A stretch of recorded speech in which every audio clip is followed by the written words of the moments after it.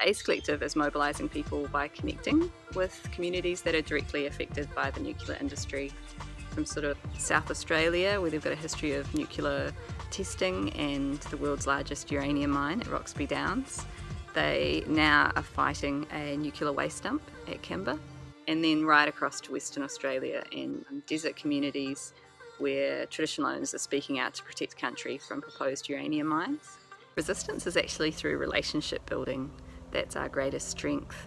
It's what Arabana elder Uncle Kevin Buzzercott calls the fungi family.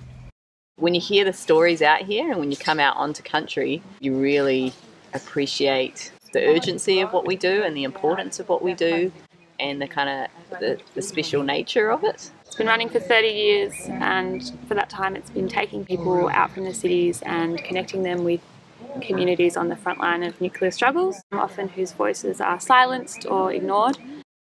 What we're doing is transforming the narrative by centering First Nations voices. Together we are stronger, we don't have many resources in the nuclear free movement, but we punch way above our weight.